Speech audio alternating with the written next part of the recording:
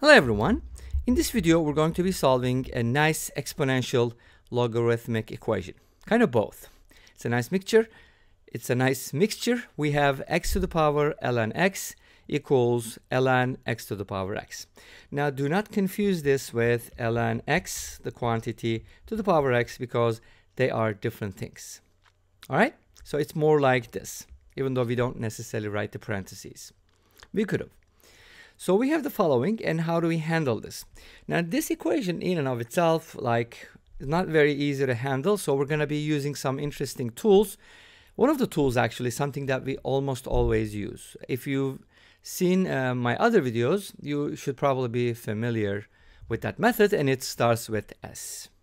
Anyways, so guess and check is totally fine, but can we find all solutions? So that's what we're going to take a look at. First step, I'm going to use properties of logs, because this guy over here actually can be moved to the front, right? Because when you have something to the power and then you ln it or log it, then power can be moved to the front. And it's very easy to prove by definition of logs. So x can be moved. This gives us something nicer. X ln x equals x times ln x. I mean x to the power ln x equals x times ln x. I said x ln x. All right. So we have this equation, and why is it nicer? Well, we got rid of the one of the exponents, which is a variable. So now we only have one variable in the exponent, and we'll take care of that too. And you probably know, if you have an exponent and you want to get rid of that, what would you do? Log both sides, or just ln both sides. Same thing, right? Okay, cool. So let's go ahead and log both sides so we can simplify this expression. All right, and I'm going to use ln because we already have an ln x. You could use log or any other base. You can even use base x, but I don't think it's going to make it easier. So ln both sides, and I could probably do this, take this guy, move it a little that way, like this, and then we can go ahead and ln both sides like this. So that way you can see, hey, I am lning both sides, or natural logging both sides. Okay, you see what I'm saying?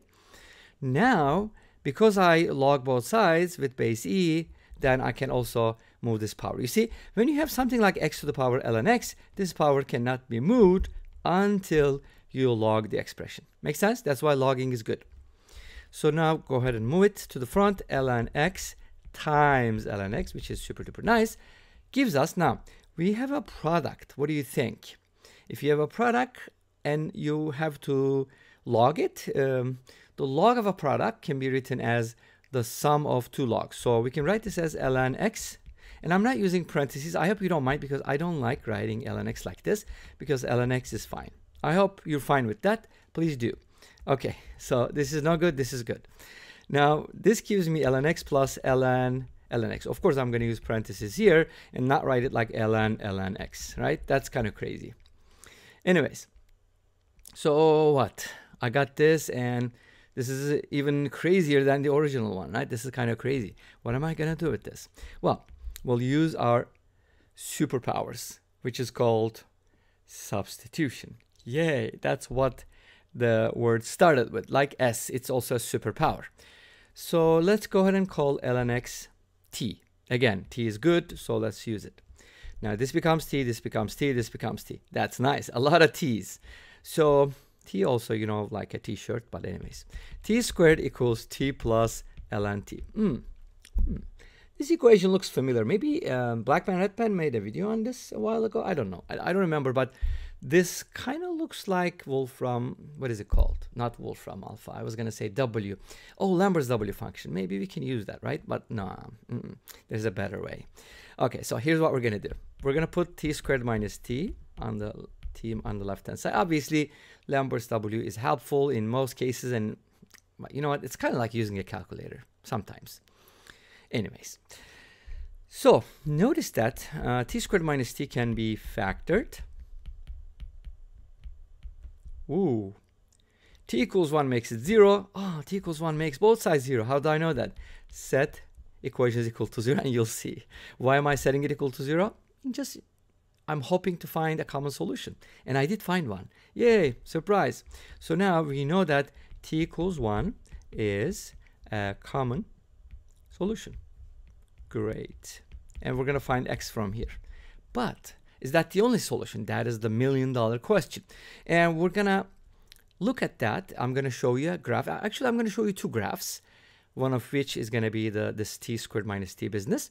By the way, t squared minus t is a parabola.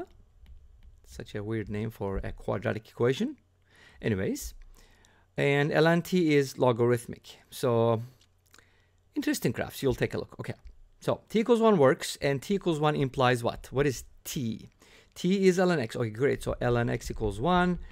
You can do e to the power both sides, or just think about the definition, and from here you get x equals e. Great. So x equals e is a solution for sure. And if you go back to the original problem, and not the very original, but kind of like the original problem, plug in e to the ln e is e to the 1, which is e. E ln e is e times 1, which is e. Great. So we have an agreement on the e's. That's good. So x equals e works. Now let's go ahead and take a look. But here's one thing that I want you to think about. It's a common root, but also something else is happening. Let me show you the graph real quick without further ado. The first graph that we're going to be looking at is the graph of the parabola and the logarithmic function.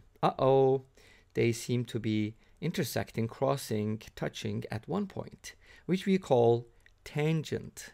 So these graphs seem to be tangent to each other, but how can you be so sure, right? Maybe Desmos just makes it look like that. Maybe you didn't zoom enough, so on and so forth, right? You can do all sorts of objections. But anyways, let's take a look at it from another perspective. I suspect there's a tangency. So what am I going to do? What was the other function? I forgot. I think it was ln t, right? Probably. Okay, yeah, the other one was ln t. Good.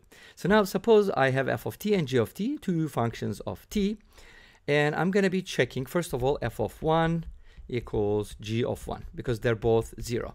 Awesome. We already checked it, right? But when you look at the derivatives, 2t minus 1, 2t or not 2t. By the way, 2t is a word for someone who is receiving tutoring services, like tutor 2t, which is such a weird word, but anyways.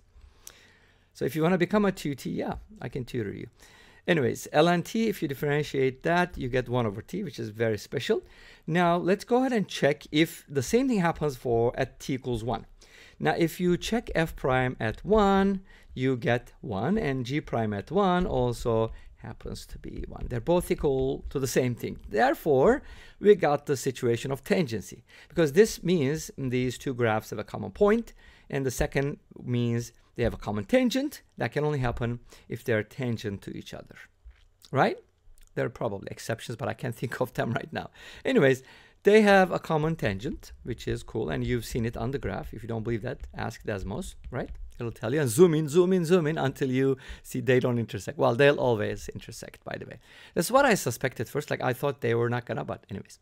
So x equals e is a unique solution because they're only touching at one point, and we found it. Yay! Let's go ahead and take a look at another graph. This time we're gonna be checking these two guys, but man, the tangents, the derivatives are very messy. I don't think you want to do that. There's a formula, or just implicit, or you can do ln both sides. Anyways, let me show you the graph real quick and we'll finish up. It's been too long. So that was our first graph. Again, first graph at t equals 1 translates to x equals e. Yay. So it's sometimes easier to look at another graph, but if you wanted to look at these two graphs, very cool, because they're kind of tangent from inside. Isn't that cool? Like, beautiful. And this brings us to the end of this video. Well, thank you for watching. I hope you enjoyed it. Please let me know. Don't forget to comment, like, and subscribe. I'll see you next time with another video, probably in an hour. Until then, be safe, take care, and bye-bye.